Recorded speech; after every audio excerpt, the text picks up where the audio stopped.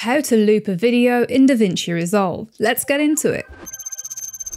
Press Option or Alt on your keyboard, click and drag your clip to create a duplicate.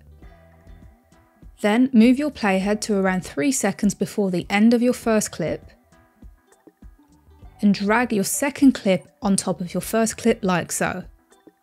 Then come up to Inspector, come into the composite and bring the opacity all the way down for the second clip and create a keyframe. Move your playhead to just before the end of the first clip, you may need to use your arrows to do this, and bring the opacity back up to 100%.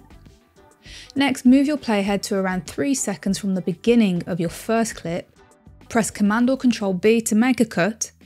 Next, drag this clip on top of your second clip, like so, and then you can close out that gap at the beginning, and then click on this third clip, move your playhead to the beginning of it, and come into the composite, bring the opacity down and make a keyframe. Then move your playhead to the end and bring the opacity up to 100%.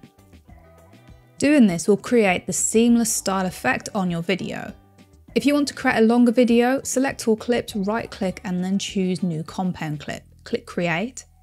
And then just simply press Option or Alt on your keyboard, click and drag to keep creating as many duplicates as you need for your project. And as we can see there is a seamless video. And that's all there is to it.